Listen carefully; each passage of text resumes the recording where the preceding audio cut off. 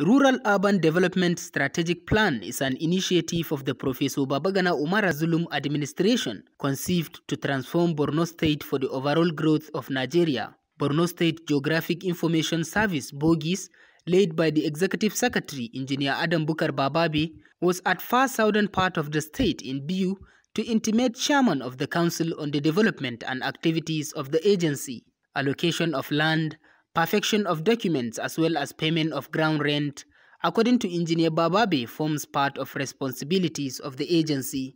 Whoever that is holding on to a given property should have the authentic documents while ensuring that he pays the right taxation to government. Legal officer of BOGIS, Barrister Ibrahim Mustafa, urged the local government to enlighten its people on the importance of perfecting their documents.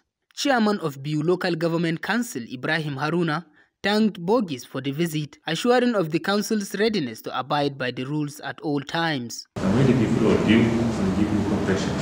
The BOGIS team was also at the palace of the Emir of Biu, Mustafa Umar Mustafa Aliyu, where Engineer Bababe intimated the royal father on plans to improve land matters of the area. The Emir acknowledged the visit and commitment of the agency to transform Borno for the better.